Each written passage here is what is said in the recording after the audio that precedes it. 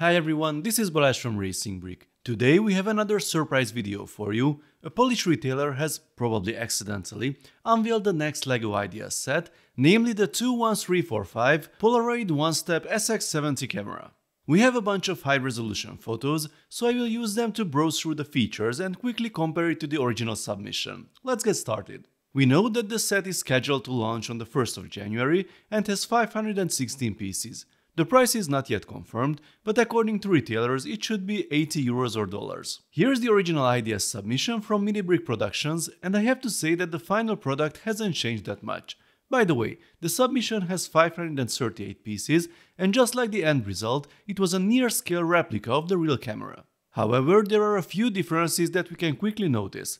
For example, in the original the photos were on a large tile, in the set it seems to be some kind of thick paper or plastic, it's hard to tell. Originally there was a knob on the side of the device that could be used to slide the photo out. The final product has a mechanism more similar to the real camera.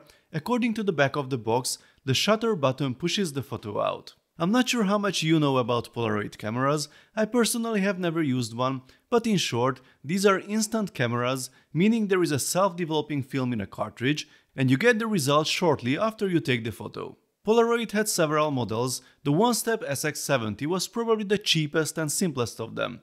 It has a fixed focus, you can really just press the shutter button and wait for the end result. Okay, here on this side there is a dial for exposure compensation, you can see that in LEGO form, and a viewfinder that you can look through.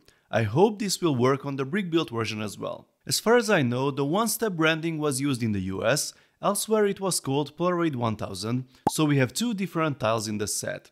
In the LEGO version, the cartridge is used as a holder for the photos.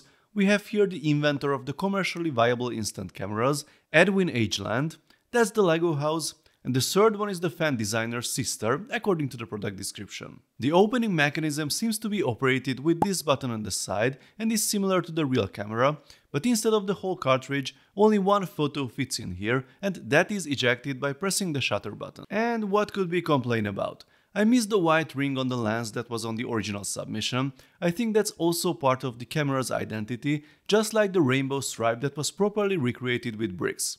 The set also seems to use a mix of stickers and prints. The Polaroid Land camera and the OneStep and 1000 labels are stickers, but the text on the film appears to be printed. All in all, I really like the end result. It looks great, has some interesting functionality, and the price is similar to a real vintage Polaroid camera you can buy on eBay.